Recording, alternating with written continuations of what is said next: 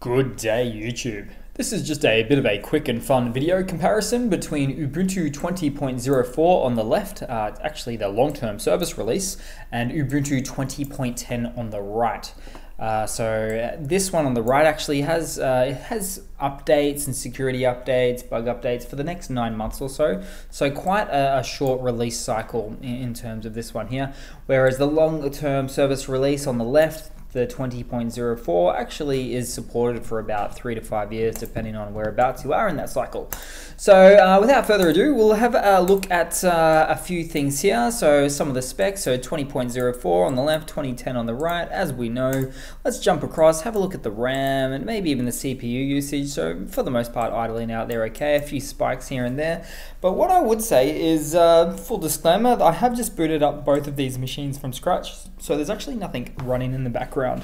But as you can see here, I've actually also allocated 4 gig of RAM to each of them as well. So to give us an idea, we're using about 630 megabytes of RAM straight off the bat on boot up for the 20.04 Ubuntu variety there.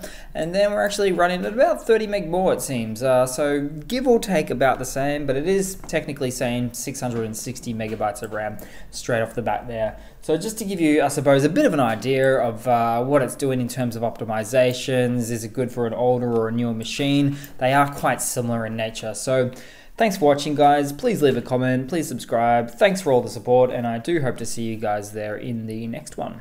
Cheers.